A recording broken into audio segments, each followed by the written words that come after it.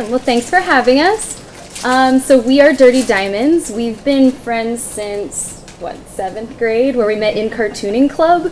So this has all sort of cyclically come back around where we are now doing comics as one of our big projects. So we're going to walk you through sort of the history of Dirty Diamonds, how we established this project, why we just started doing it to begin with. We're going to talk a little bit about the work that we each individually do, and then we're going to dive into this Kickstarter campaign that we did this year and are still sort of doing. So this is the issue that we put out using the Kickstarter. It's our 5th issue around comics. So we'll go a little bit deeper into what each of these books are about and the whole process behind this, but you can check out the lovely cover in the meantime. Also available for purchase at the end of the event. All right. So first of all, I'm going to talk about my work. So I mainly work in autobiographical stories.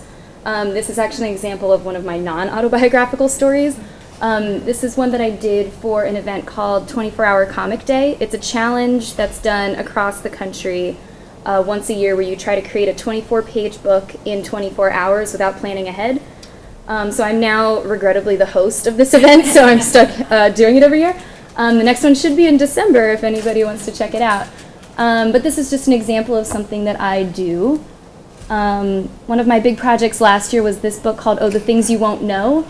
And it's what I like to describe as the more practical advice for a post-collegiate career, where it's mainly about the things you will not remember from your nights out. So this is sort of an example page where it's a page-by-page parody of the original Dr. Seuss book. And my current project is called Weird Me. And the premise of this, it's a true story, how I was the webmaster of a Weird Al Yankovic fan site when I was a teenager. So this is detailing all of my trials and tribulations of putting myself way too openly out on the internet around the year like 2000. So I have the first issue of this available, and I'm working on the second issue now, which is dealing with some of my concert experiences and getting closer and closer to meeting Weird Al himself. All right, and then we have Claire's work. So I'm Claire. So I got my, that's not supposed to be the next one, but you get to enjoy that anyway. I have my BFA in 2D Fine Arts with a minor in art history. I have a studio in my home and then have a job, a real person job. One of the things that I've done over the last couple of years is I'm a participating member in the Kensington Kinetic Sculpture Derby, which is a parade event in Kensington, Philadelphia. Yeah, that's what we should be looking at.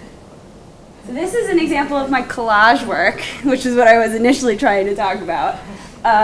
So I take objects from the American wing of the Metropolitan Museum of Art and combine them with image from romance novels and 1960s pulp romance comics. And then I do sculpture derby. So I'm a member of a team. We have won best costume 3 years in a row. So this is year 1. We went as drag queens. This is year 2. We were dragons. And this is year 3. We were astronauts, including cute little backpacks. And then together, Kelly and I, as editors this year, have done an extensive amount of traveling. We were at TCAF in Toronto, Canada. We were at SPX in Bethesda, Maryland. We were at MICE in Cambridge, Massachusetts. Asbury Park Comic Con in New Jersey. Also Locust Moon Fest in Philadelphia, which was just this last weekend. And then we've participated in a couple panels as well. We did the Alien She panel through Vox Populi at the Crane Arts Building, a panel around marketing and small press publishing at MICE, and then we were just recently featured on the Comics Alliance website for an interview we did with them at SPX. This is us at prom. Yeah, there's going to be a theme of our unbridled enthusiasm just getting us really far. So this was born out of the Small Press Expo's post-award ceremony party where they wanted to do a prom, and because we just seemed really stoked on that, they were like, why don't you be the prom committee? So this was sort of our baby in action. Oh, look at how tiny it is. There you go. So this is a really significant picture in the history of Dirty Diamonds. This is actually the night before Dirty Diamonds was founded with its founding members. So the first issue of Dirty Diamonds was 4 girls, myself, Kelly, Carrie Peach, and Drager Garoppel, who are all comic artists in Philadelphia. And this is an event called Drink and Draw Like a Lady, which is held in New York the night before Mocha Fest, Mocha, which is the Museum of Comic and Cartoon Art. So it's an event where basically any woman in comics, or who like comics or into comics, all get together and we drink all the wine possible, eat all the cheese possible, and talk about comics all night.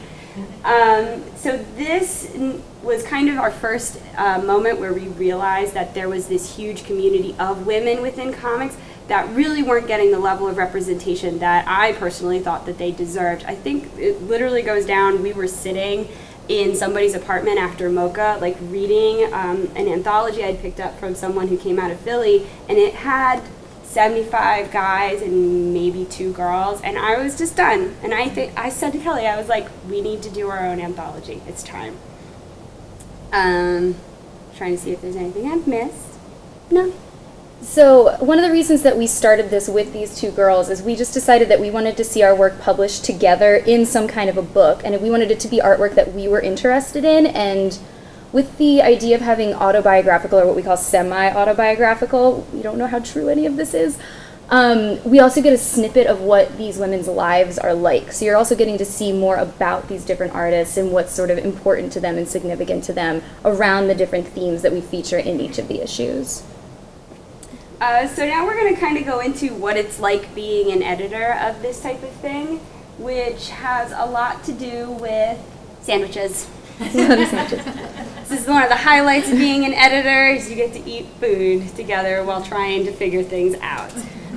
So the way Dirty Diamonds generally plays out is we select a different theme for each issues.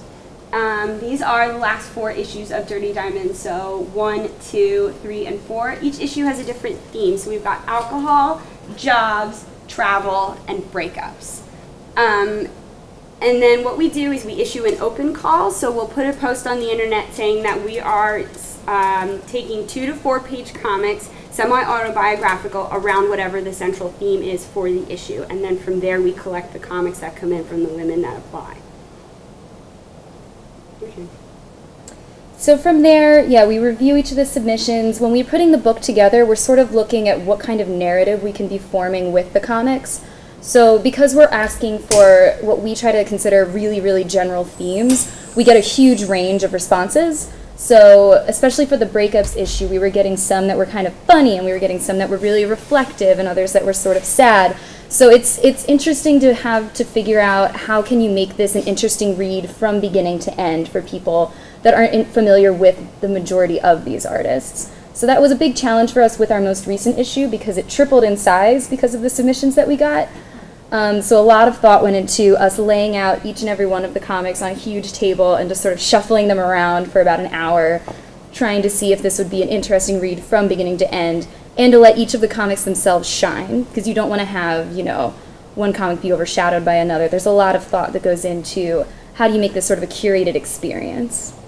So once we've selected our comics, what happens then is we receive the finals from all the girls, so they give us finished things, and then we have to do layouts, which literally involves sitting in Photoshop and putting pages together in the correct order. One of the things that's really interesting here is you can see the guides for us accounting for the bleeds on the pages, and then in addition, this is backwards. So this is page 1, you can see here, and this is page 4. But if you fold them over. So through the printing process, you have to take this into account, especially with these, the first couple issues, since we did them with photocopying, not through, we didn't send them out to be printed. You have to consider what order you want the pages to appear in the computer to get the correct finished piece. You have things like your table of contents pages and your credits pages. And so if you want to make a book, these are all things you have to put in your book. So we have artist bios, we have to figure out a cover, we have to figure out table of contents, like anything, page numbers. By the way, those are important. But these are all things that you don't necessarily take into account when you're utilizing a book, but to have made one, you really need to make sure that these things are present. I will also preface all of this layout business with there's totally a program called InDesign that will do this for you. I hate it, so I still do this the old-fashioned way, and we are not above making little mock-ups of the books and making sure that we get everything squared away before we send out our final copies to be made. Yeah. So once layout is done, then comes printing. So, like I said, for the last 4 issues, we'll get there. We did photocopying, so it was us going to Kinko's, standing in front of a photocopier, spitting things out, folding everything down, and then binding the books ourselves. So it was a very, very, very hands-on, very labor-intensive process for the first 4 issues. For issue 5, because we did a Kickstarter, we were able to ask people to contribute funds, and then through those funds we were able to have the book printed. So we were able to send it to a printing location who then would print the books. They did a perfect binding. You can see that it's a large book too. It's 8.5 by 11. That's a sizable book.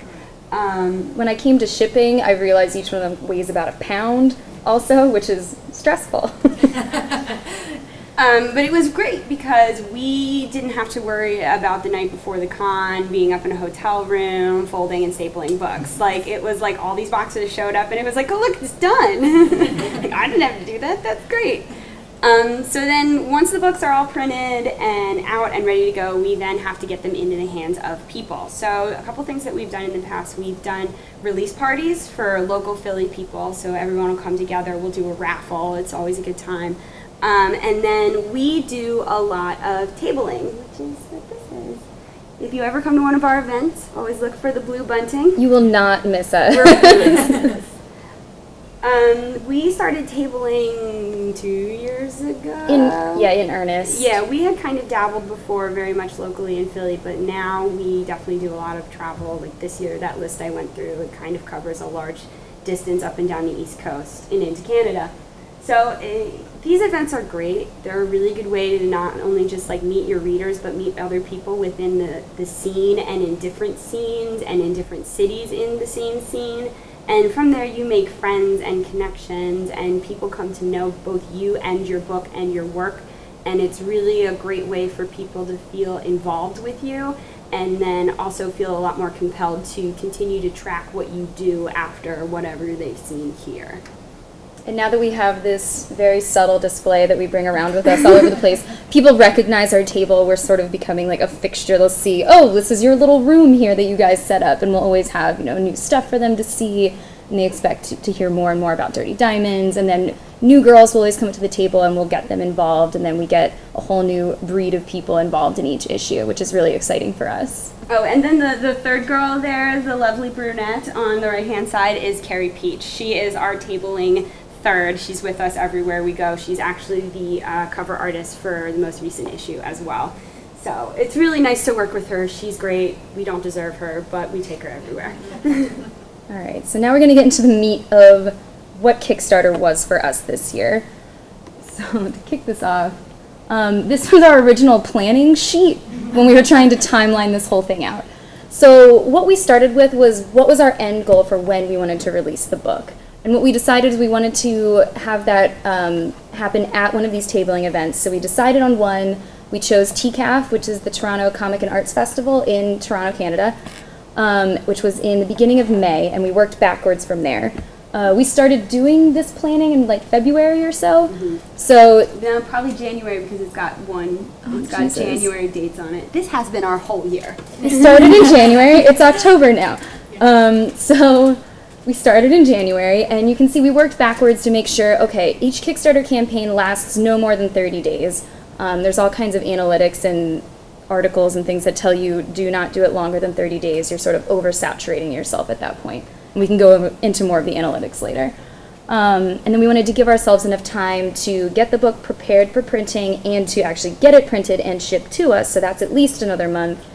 So there's a lot of working backwards to make sure that we're not driving ourselves crazy, that we actually have time to eat, sleep, and live our lives. Optional. This plan sort of worked. Once we did get the boxes, this is me in my hallway. It doesn't look much different. It sort of saturates your life once you get all of your stuff that needs to go out from Kickstarter. So we can also show you Let's say, show them the spreadsheet. the planning that goes into this. So we're a little bit manic, and we're really obsessed. No. We're really good at what we do. I describe this as our beautiful mind style thought process, where we have this really intense shared Google Doc that tracks every single little part of our planning. So we'll show you a few examples of the sort of planning that went into this Kickstarter.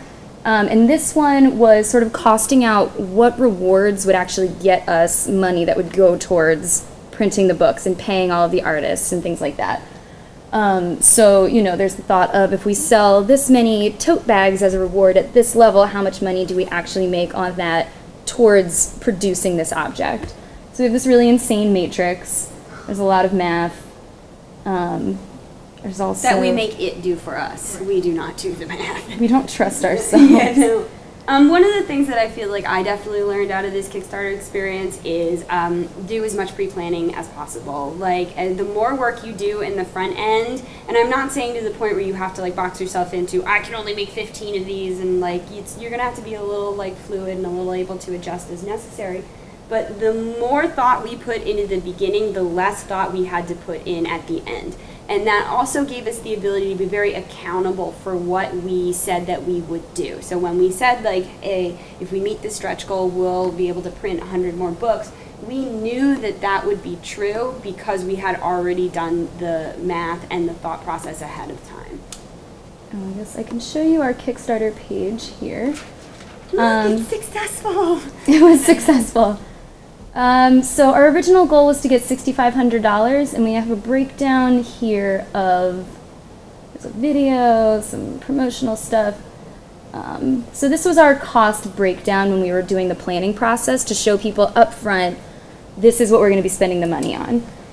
As you will see, absolutely none of this is for us, and that's completely the case right now. I think we're 50 cents over. 50 so cents in the red. Right on budget. So you'll see the majority of it goes towards the actual production of the book itself. This goes towards paying all the artists in our book because it was really important to us for this issue to treat all of these artists like professionals. And we wanted to show that we really do appreciate their contributions.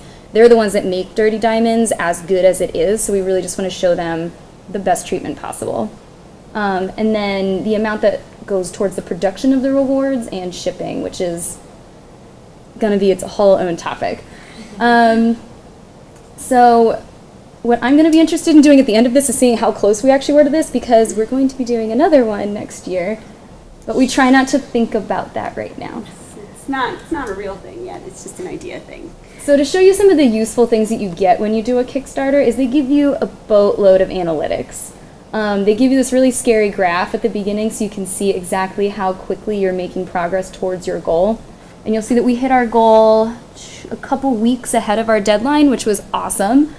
But then you'll see it sort of peters out and sort of continues to go up, and at the very end you get a little blitz there. Yeah, there's two really big spikes that happen in Kickstarter. It's right at the beginning, because you can see this jump was pretty significant, and then right at the end. It's people who like really want to get in there. We also found out something fun, which is once you hit your Kickstarter goal, people start to back out of your Kickstarter, and they can do that.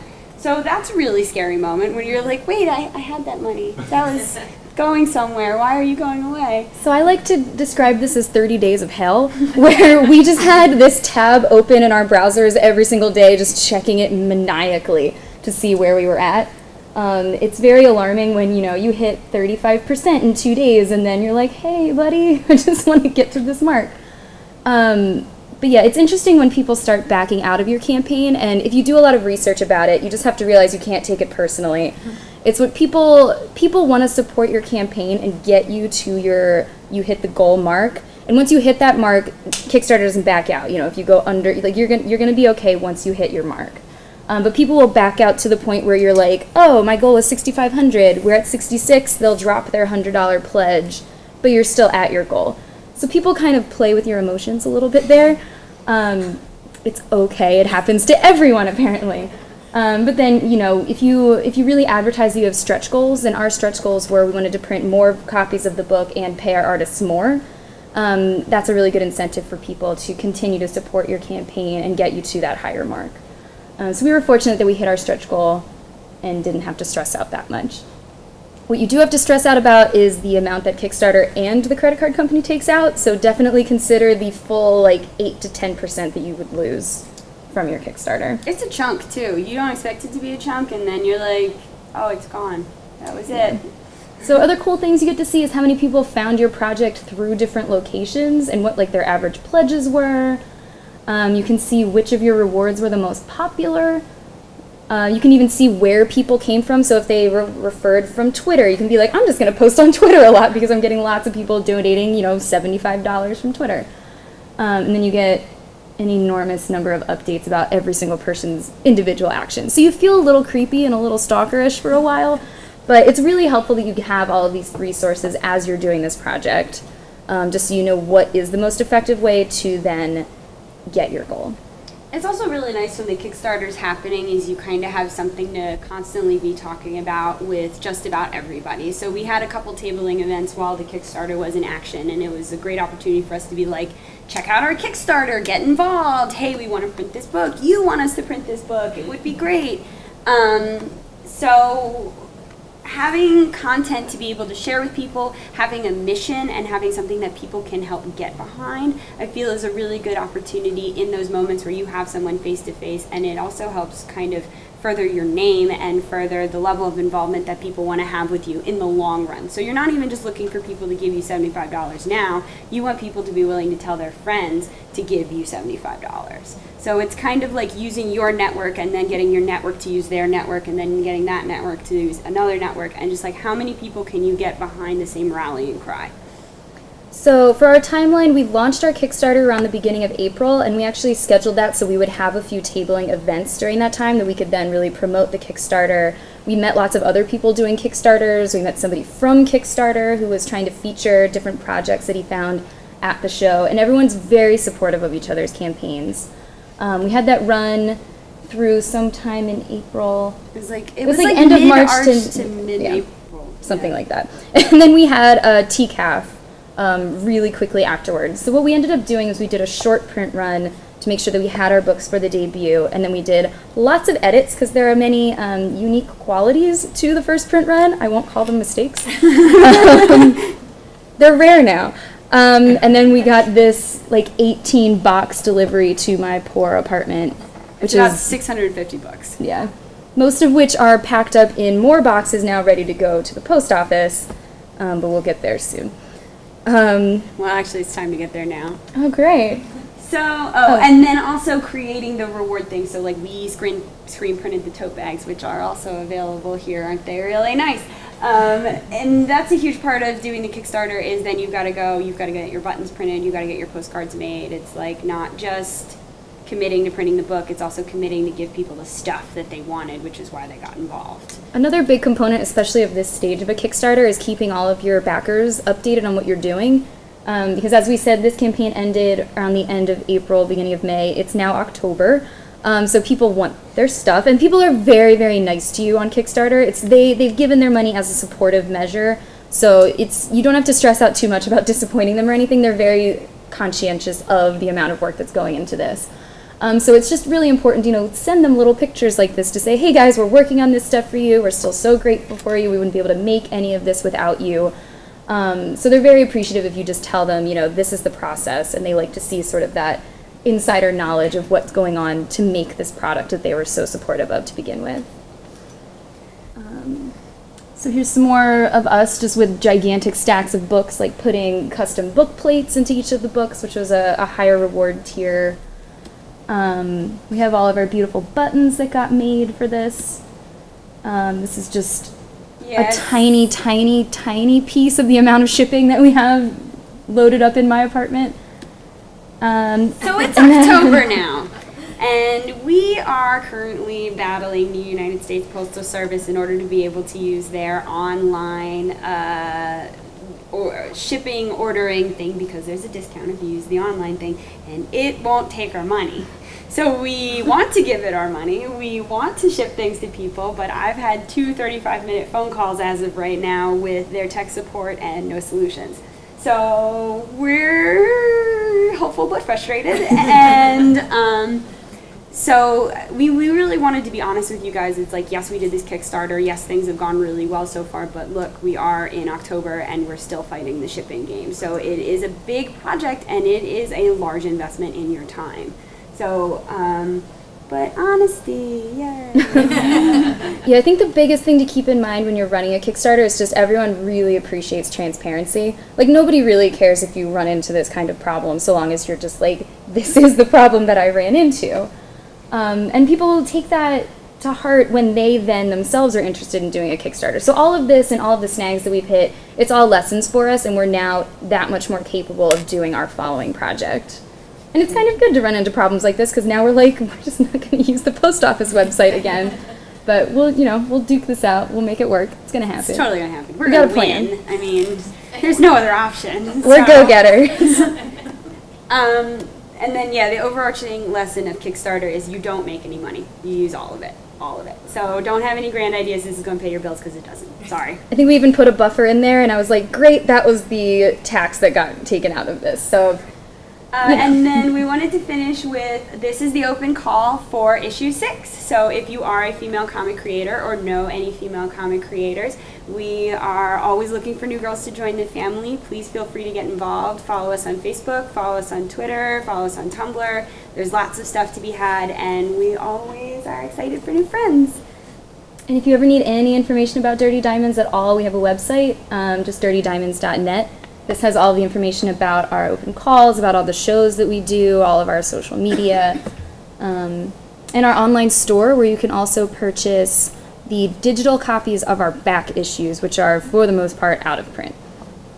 But yeah, that's sort of Dirty Diamonds in a nutshell. All of the trials and tribulations we've had getting to this point, and look, we're still smiling about it. So I think we're supposed to ask if there's any questions. So, back to the Kickstarter thing, how much did you know about Kickstarter before you got involved with it? I mean, besides what everybody knows about Kickstarter. Yeah, like I had backed projects, and knowing other publishers and creators that have used it for their projects, I've sort of had some knowledge from them. And what I did when I was doing my part of the planning is I just started stalking all of the projects that I thought went really well, and I had crazy notebooks of just, I thought this was a really effective thing to do. Like the pie chart, totally not my idea. It was just something that I thought was a really useful and smart way to show, this is how I'm planning to spend all this money that you are so graciously giving to me. So I did a lot of research about what I thought was effective and what I thought was a good communication tactic from other people. So I think if it's something that appeals to you and is useful to you, other people will also generally find it useful. Other than that, it was just, oh, how does this actually work? And it's fortunately a really user-friendly website, and the people that run the website are really helpful and friendly. So you have help. Yeah, I have a question more about partnership with, what drew me here is I have content that would go really well in a graphic novel, but I have no current confidence in how to partner with someone. I do not draw, and but I write, but not for comics. But my material lends it. How would you say I might go about Twitter partnering? Yeah, I mean, there's something to be said for just sort of trolling around on Tumblr or Twitter and seeing if there's an artist whose style you like, or if they work in sort of the same genre that you work in. And I've seen lots of people at the different shows that we go to go around to tables and say, hey, I'm a writer and I'm looking for an artist and I really like your work. Like, would we be able to get in touch after the show? And you just sort of see who you're interested in and who seems receptive to your ideas. And I've seen a lot of things come together that way.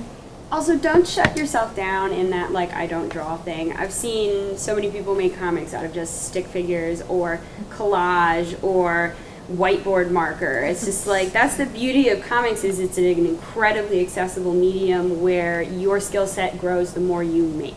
So don't say that you can't be the one to do it, because you totally could.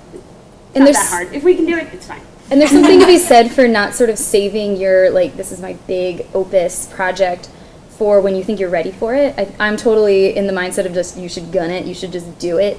And if you want to have like some practice projects or something just to get yourself out there, to get people familiar with you, that's also really useful. So doing things like that 24-hour comic day, Not that I recommend staying up for 24 hours doing comics, but there's also like hourly comic day where you just make a comic, like, 2 panels or something for every hour that you're awake, just to sort of get yourself in the mindset of just making a visual story. So there's lots of ways that I think it's good for you to just, just post things online, just like share things with your friends and get feedback. Just anything that sort of gets you into that grind, that will always help you towards getting towards a point where, you want to really attack the more challenging projects that you have lined up. Sure. I have 2 questions. Sure. The first one is Dirty Diamonds. Where does that come from? And then the second question is, what are your favorite sort of canonical graphic novels, like Mouse or, other things that that you've seen in print that you sort of think everybody should read or every library should have, other than yours, of course? I wish we had a really good answer for the why Dirty Diamonds. I think it just sort of erupted out of our collective mouths one day. Yeah, like it was that day I was talking about it, we were like, we have to do this, and we were like knocking around ideas, and our friend Dre was like, Dirty Diamonds, and I was just like, that's it. This is like, it just felt right, it was right. Found out way later it's an Alice Cooper album, but he doesn't mind. He's fine with it. And then canonical graphic novels.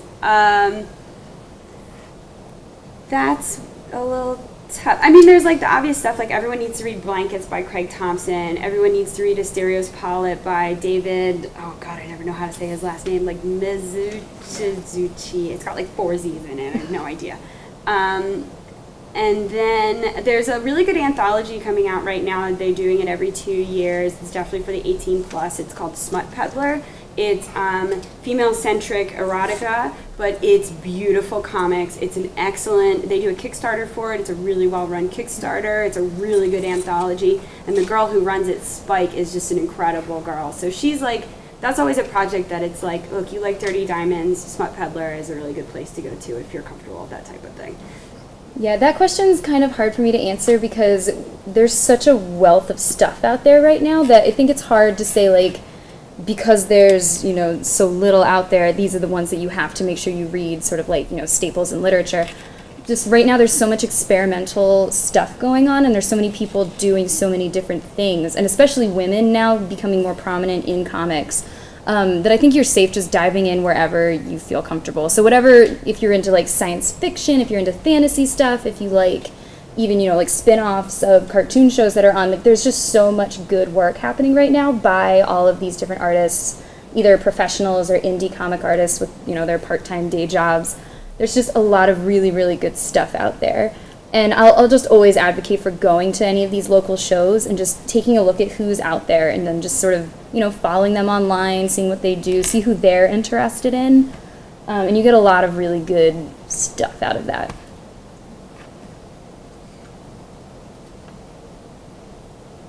When you do your next one, are you going to do Kickstarter again? We are going to do a Kickstarter. We haven't quite envisioned what that's going to cover yet. We have a general timeline from when we want to get the next issue out, and then we have, like sort of a pipe dream 3-year plan.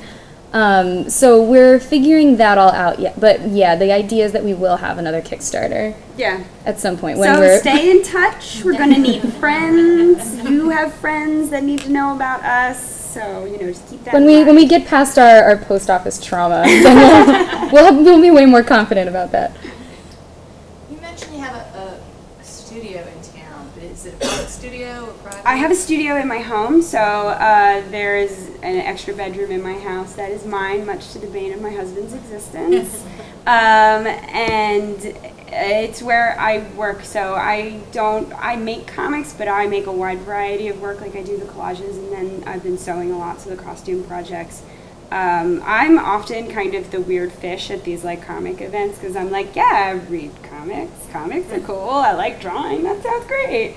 But I do not have the level of knowledge and obsessiveness that can happen sometimes. But everyone's always so great. Like, that's the thing. Like, these are like really solid people, and really solid people making really good work, and they're so excited to meet us, and we're so excited to get to hang out with them. And it's just like I've never had a more supportive group of people be around, you know? Like nobody is ever salty about anything, and it's just like everybody wants to draw together and everyone wants to do projects together and everyone wants to hang out and have a beer. It's just like, cool, let's all be best friends. This is great. Yeah, when I first got serious about comics in Philly, there's a group called the Philly Comics Jam that I got introduced to, which is, it's a really loose gathering of just local cartoonists. Like, there's you know, there were people like me who were just sort of starting out, and then there's people like Box Brown, who's, you know, a New York Times bestseller. And we all just sort of hang out, and we collaborate, and we drink a lot. And, you know, we get to all sort of see each other's creative process and sort of pick each other's brains and talk about what we like and what we hate in comics. So what's great about comics is that the community building is super strong. And I think that comes out of this mentality of, like, of these tabling events, which totally are born out of like a zine fest mentality where it's just a bunch of tables, everyone's got stuff stapled together, and you just want to share. So people are really good about, you know, just collaborating and meeting each other and just being interested in what you're working on. Yeah.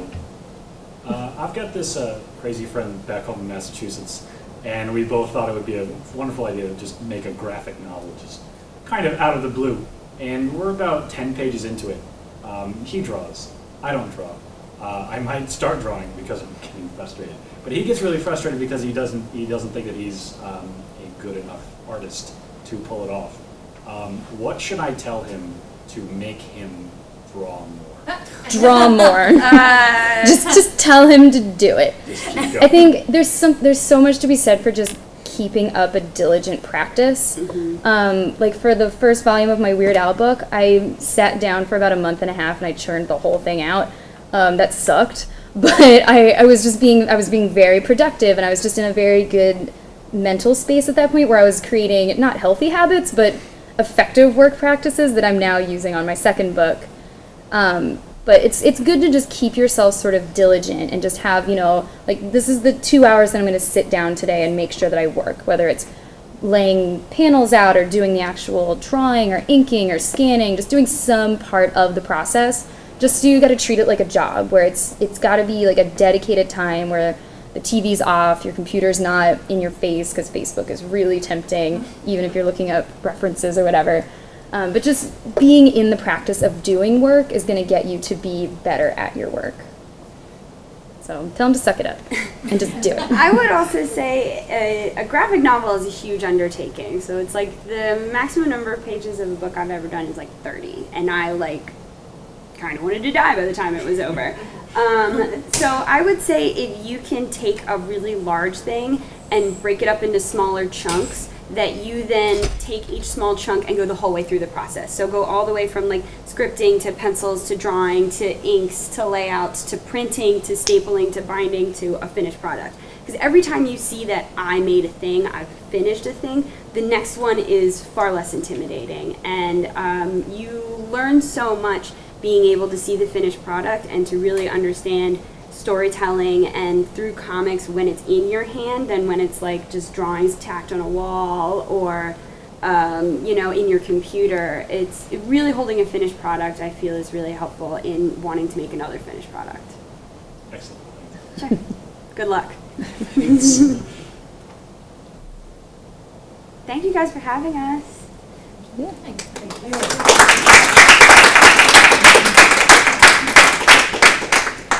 Oh, I think we're supposed to draw. Oh, yeah. Do you guys want us to draw something? Sure. What are we supposed to draw pictures of? Yeah, we didn't know what you guys would be interested in, so. Like, wait, what were we thinking of? We could do a jam comic. We could show you guys how we kind of build a layout, so you can kind of get an idea as to how that works visually, or you can just tell us to do something. I'm the nut trying to do a graphic novel, so watching you do a setup would be pretty easy. Yeah, sure. Here. You wanna? This is so pretty. Whoever did this, thank you. But I'm gonna erase it. Here, Kelly, you wanna show a layout? Oh, sure. I can even pull it up in Photoshop if that's.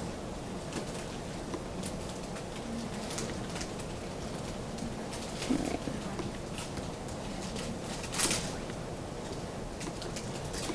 I'll do the 4th issue.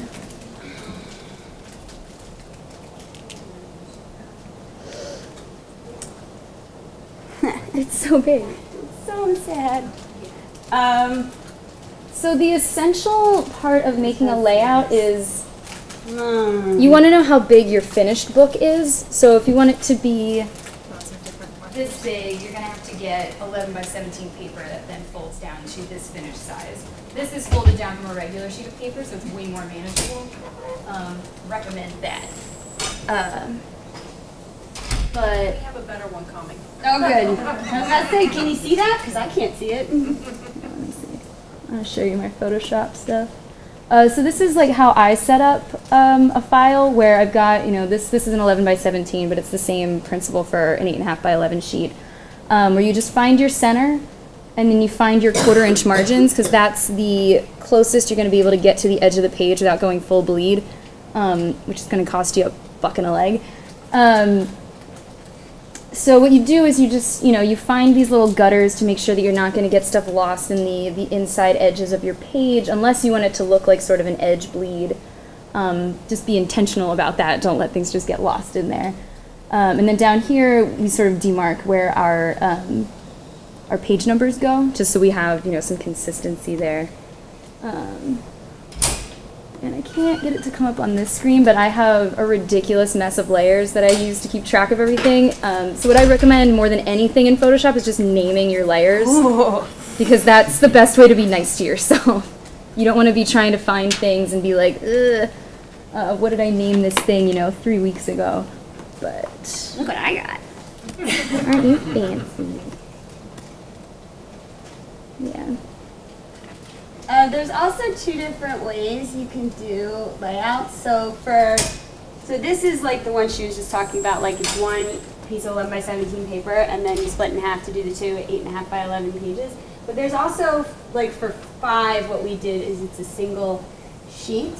So this is like a single piece of paper that we had to do them in order. So remember when I showed you this one, and it was like this is page 40 and this is page 1, and you have to like do them kind of in a reverse order based off of a mock-up.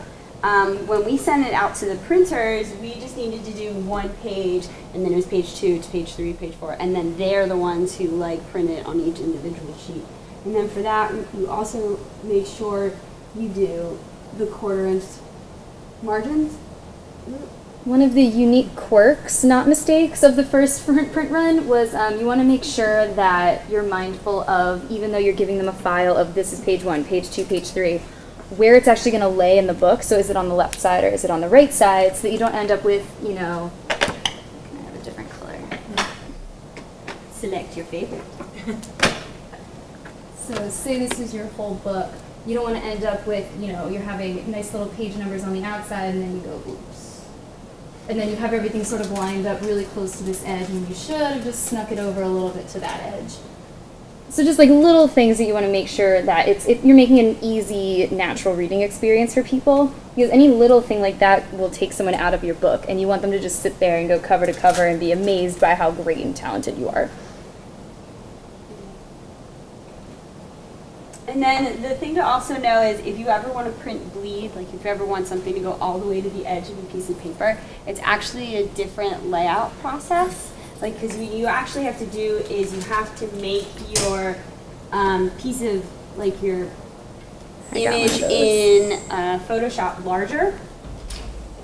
Because basically what they're going to do is they're going to print it on a larger piece of paper, and then they're going to cut that piece of paper down to the point where your bleed will be. So often if you're using a printer and you want to do a bleed, they will have layouts available, or they'll tell you how they want you to set up a bleed layout, because there has to be this extra space in there. Yeah, you can see it here. Yeah, and if you're really smart, you'll actually design your image so it goes to that extra edge. I was not smart here, and I just put in, some filler color. But that's just so they have this little extra space is what they call the trim. So that's where they actually will cut the paper. And that's about 1/8 of an inch. And 1/8 of an inch further in from there is the safety. And that's where there could be wiggle room where this gigantic guillotine is going to chop your paper. So they say anything important on your page, like this little text here, I make sure is well within the safety. Otherwise, you're going to get some ugly covers. Special covers. Special covers. Never mistakes. Learning opportunities. Yeah, that's essentially it for layouts. If I had a piece of paper to rip up, I would show you like the dumb way that we do little mock-ups of books. But everyone has their own way of figuring out, like this is the exact way I need to lay out my file. Because something like this, I can't get the layers to pull up. But that looks great. Yeah, this is a book ready to go. But everyone has their own way of figuring out, like this is where page 40 and page 1 need to go, so that when you fold it all together and you don't screw up at all, it just comes together like a perfect, wonderful book. Also, you can tell a photocopier to print double-sided. You don't have to like pull stuff out of drawers and put it back in. And that was a discovery around like issue 4, and we were like, right. You come from a DIY mindset and you realize you don't actually have to do it all yourself. There's a computer and a photocopier. People have needed to do these things before. So there's lots of really good resources. Again, InDesign is a really good book building tool. You just got to be able to make sure that you can print directly from InDesign. Otherwise, you're going to have a really fun time exporting your file so that it is actually a book file. Which is why I hate it, and I just do everything myself. Did you figure that out? I figured out that you can't do it. Okay. Yeah. So you guys just jumped into the, deciding to publish your own books versus going to a publisher because it's a lot cheaper. So there's that. And then we had both individually photocopied and stapled, like zinified comics we had done at that point. Like prior to starting Dirty Diamonds was the first was PAC, right? So that was the Philadelphia Alternative Comic Con, which is not a thing anymore. But we tabled at that with like I had a bunch of one-page books. She had some cute little books she had done like in you did the little stitch binding with it. So we had both self-published things before. So then taking that knowledge into, okay, well, we're going to do this with other people's comics as well. Yeah, we did, earlier this month, we did a panel up in Boston that we talked about, which was all around marketing and self-publishing, especially around small press distributors like we are. And we talked a little bit about how self-publishing sort of necessitated itself in comics because for so long it was just big publishers like Marvel and DC and even smaller ones like Image or whatever. So people would see these things. They would be so inaccessible to a large variety of artists, especially if you wanted to work on something of your own rather than these licensed characters or these different properties, that people just sort of turned around and said, you know what, I'm just going to do it myself, or we're going to form a little collective and do it ourselves. So that has just exploded beyond belief within the last, probably the last decade or so. Yeah, I mean, even the more the internet develops and the more, like, printing technology just becomes more and more accessible and cheaper, it's like the more stuff people publish. Yeah, and like the proliferation of webcomics also has made comic publishing a completely different game.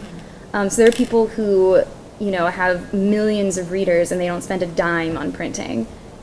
But then, they can also turn that around and they can put together a collection of their comics and then sell that to the same people that were then otherwise getting their content for free. And that's one way that these readers then show their support for these artists and are sort of encouraging them to keep making this property that they really like. So I think there's a lot of just do-it-yourself, if I want to make work, I'm the one who's responsible for getting it out there mentality going on in comics. Yeah. Building off the economics issue, you mentioned some of the bigger firms. I know now they're experimenting to you buy the issue online and it's sort of like a locked PDF you pay and they send it to you. Has there been any movement in the DIY community, you think, to have sort of digitized comics of that sort? Yeah, and we definitely work with that. Yeah, we do digital editions. I know a lot of artists use Gumroad, which is a very popular digital distribution system. Digital's great because it's incredibly easy and very cheap and very accessible, but I still mourn not having a thing in my hand, Like, don't get me wrong, I got an e-reader and I love it, but I want to have that comic in front of me. I want to be able to, like, do the tactile page turning, and then there's also something about it as reference material, like looking at material on a computer as reference material versus having an open book in front of you.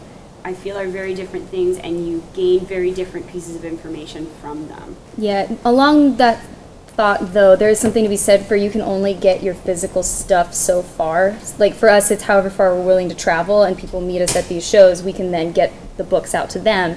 But if what we do is we offer digital copies of all of our back issues because they're no longer in print, and these can go literally anywhere within however long it takes me to send an email. And sites like Gumroad also let you offer your books to people at a price that they're willing to pay. So you can set it up so that, say you want to sell your book for $2, but if somebody wants to give you $4, that'd be really cool. So they allow you to set it up so it's 2+. And it's a way for them to show a little extra support for you as a digital artist.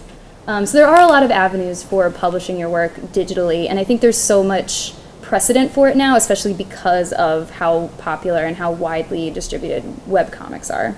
So people sort of expect to find comics on the internet right now. And there's something to be said, like, people are actually very respectful of your digital property when you send it to them. Like, they'll get it and you don't worry like, oh, nobody's gonna buy my stuff anymore because I sent this one file out. People are really good about it. They do want to support you as an artist.